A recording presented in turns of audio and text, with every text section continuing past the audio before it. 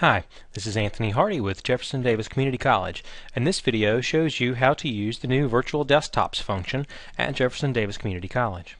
First, you're going to need to go to the website vmwareview.jdcc.edu.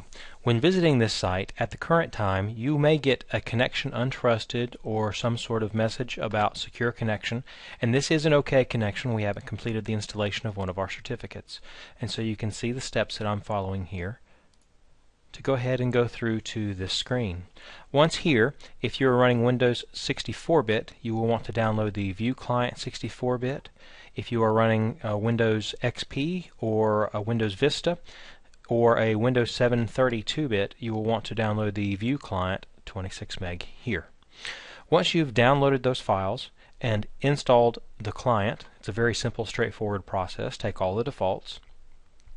You will see an icon on your desktop that says VMware View Client.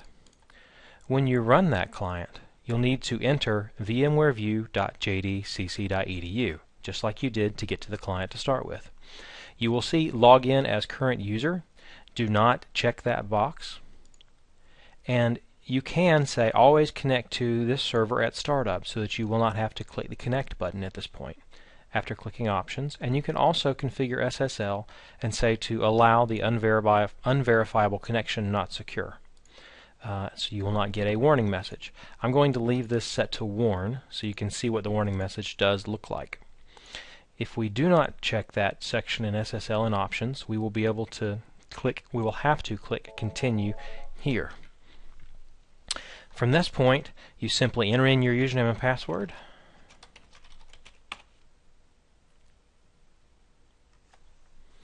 You will choose Windows 7. You will not have these other options. These are administrative options. And then click Connect, and you will be logged into your JDCC computer. Please be aware that there is a 10-minute timeout, so if you do not use the desktop for 10 minutes, it will disconnect you. It will stay active while all of your windows open for up to 4 hours after disconnect. After that, the system will log you off, and any unsaved work you have will not be saved, so please make sure to save your work regularly.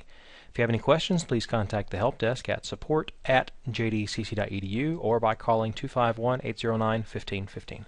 Thanks.